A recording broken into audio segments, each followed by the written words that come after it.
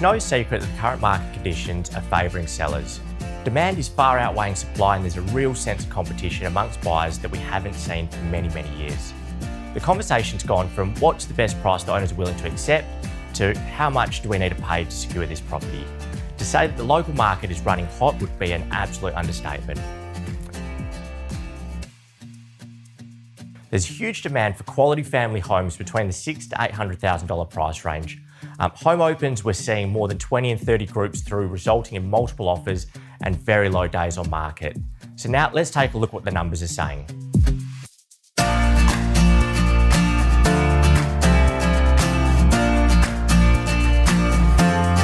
The fear of missing out is very real, and we're often seeing 3 to 5 buyers putting very competitive offers forward, knowing that if they miss out on that particular property, that it may be weeks before something else that's suitable comes to market, and when it does, it's more than likely going to be at a higher price.